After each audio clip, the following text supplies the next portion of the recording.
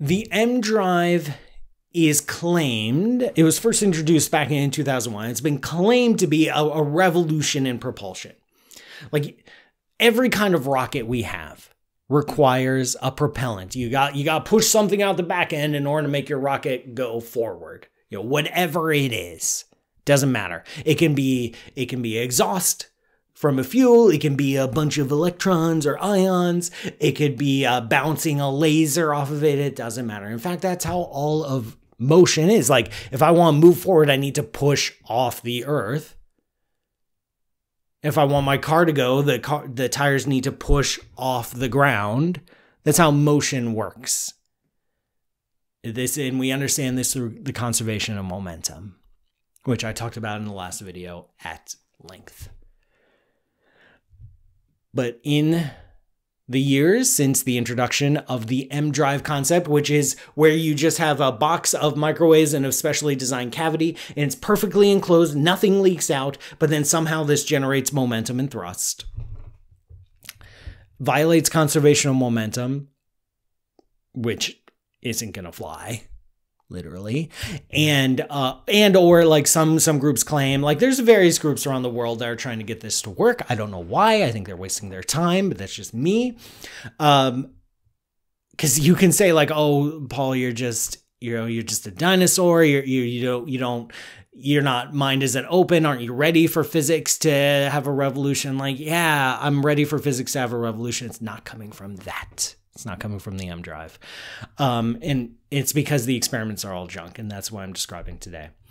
But there have been various explanations for how it could work. Like maybe it pushes off the vacuum energy, like, and it just turns into mumbo jumbo.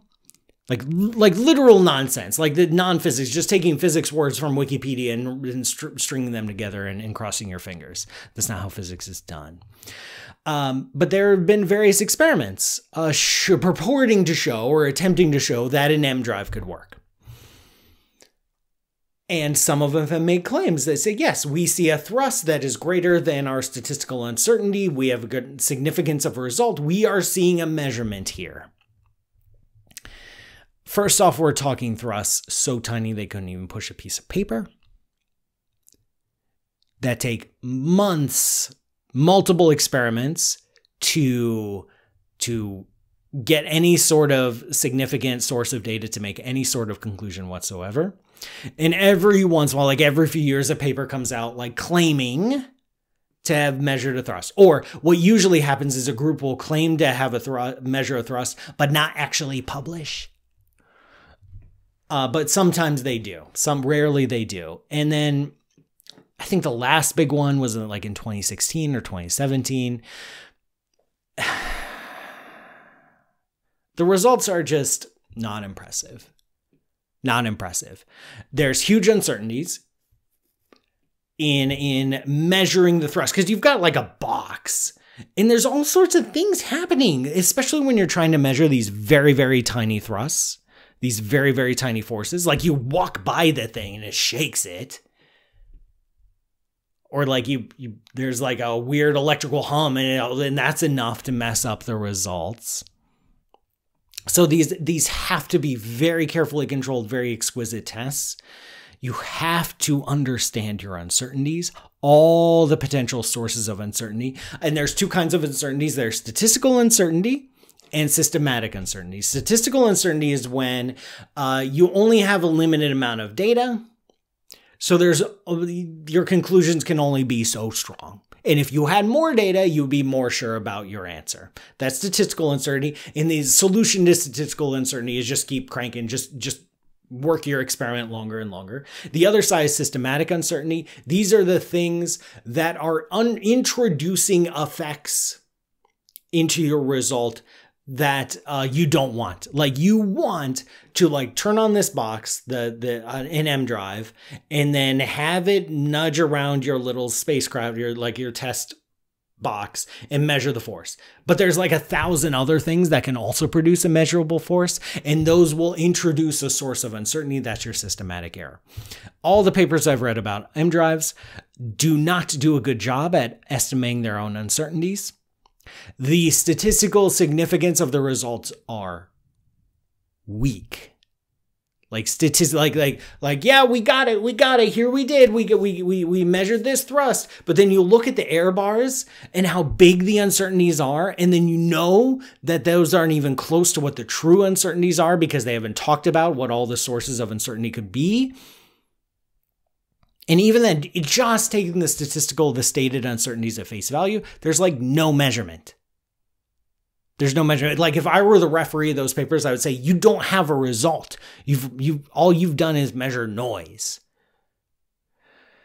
Still, you can take that. You can take these published results at face value and say, okay, weak marginal result at best. Now I'm going to go replicate it. And attempts have been made to replicate some of these published EmDrive results. The replications either end up getting no measurement whatsoever, or find some other source of systematic uncertainty that the original experimenters didn't think of.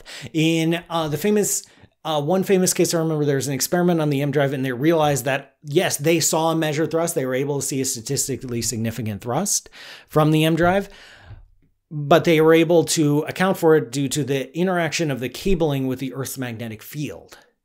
Like that's how tiny of an effect we're looking at, and you have to take care of it. And then once you account for that, the effect goes away. So people have been trying to make an EmDrive work for 20 years, and they haven't gotten it to work for at least 20 years. In the experiments that I've read about, the ones that are actually published, from my view as a scientist, the papers are poorly presented. The statistics are not well understood. These things are not rigorously controlled. They are just like bad, like not necessarily bad experiments because they're trying and they're not trying to deceive, at least on the surface, because there's also this case of cherry picking where, you know, you run experiments for 6 months and then a couple of them look really, really nice. So you just pull those and just publish that.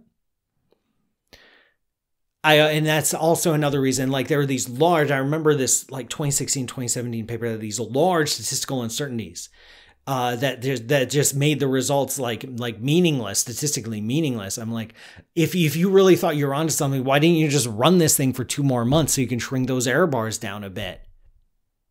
Makes you wonder why you stopped there. Anyway, am I ranting? I think I'm ranting. I'm not convinced by the EmDrive.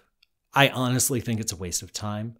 There is no known physics that could possibly explain how it works.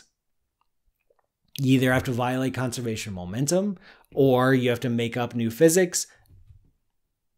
And the experimental results have been less than stellar. Not nearly convincing. I don't know. And that's what we got. It's been 20 years. When are we going to give this up? And do something else with our time. I don't know. See you next week. I hope you like, share, and subscribe. And I hope you go to patreon.com/pmstarter to learn how you can keep this show going. And I'll see you next week.